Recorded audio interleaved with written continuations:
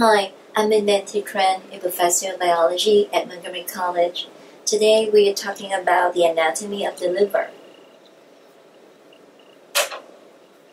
The liver consists of two lobes.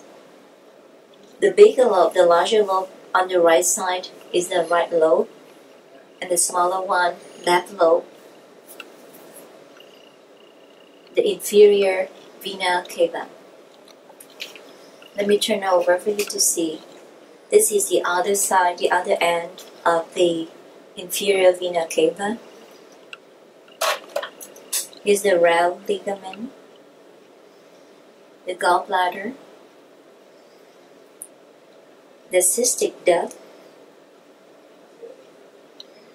the hepatic artery, hepatic vein. Let me switch to a larger model for you to see more detail. So again, right lobe, left lobe, inferior vena cava, rail ligament, gallbladder, cystic duct, bile duct, hepatic portal vein, hepatic arteries,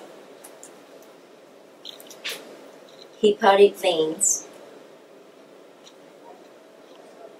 So the function of the liver produces bile, and the bile travels to the extensive bile ducts until it reaches the gallbladder, and the gallbladder will store the bile here and also concentrate the bile until it is needed in the small intestine.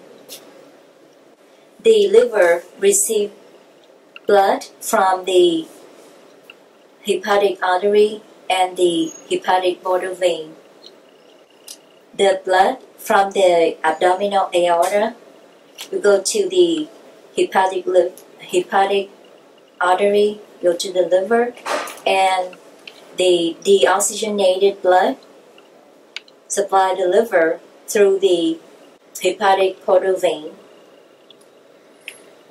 So the liver is unusual in a way that it receives both oxygenated and deoxygenated blood, and the toxic substances are taken up by hepatocytes here, and then the hepatic vein will drain the blood to the inferior vena cava.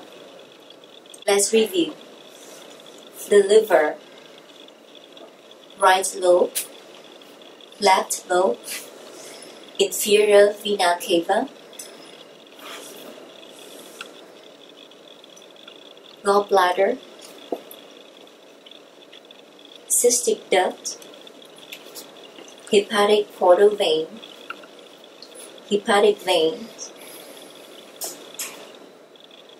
hepatic arteries, rail ligament, inferior vena cava.